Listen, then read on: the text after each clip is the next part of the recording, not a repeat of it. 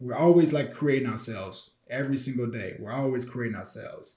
So when we start doing something that's beneficial for ourselves, sometimes it can cause some resistance if we're not used to it. You know, a lot of people get struggle with getting up and going to the gym or whatever time you go to the gym. It's a struggle for a lot of people. Like it hurts, it's uncomfortable, you don't feel good doing it. It's just not enjoyable necessarily.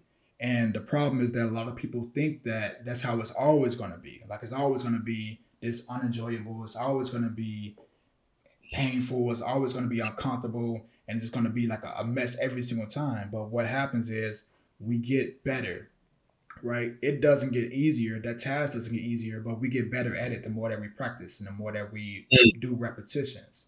I And when we like that. do more and more repetitions, essentially, if we view it the right way, and I always say, think of it as a game, we learn to want to compete against who we previously were when we started or the person we were the day before.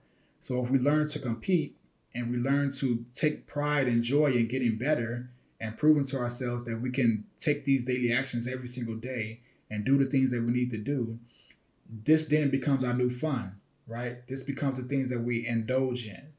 And we're indulging in something that's beneficial, that's helping build us to be the person that we want to be. So when we indulge in those better habits, essentially it proves to us that anything that we want to do in life essentially is the same exact process. It's going to be hard at first, it's going to be challenging to learn, and it's going to be uncomfortable.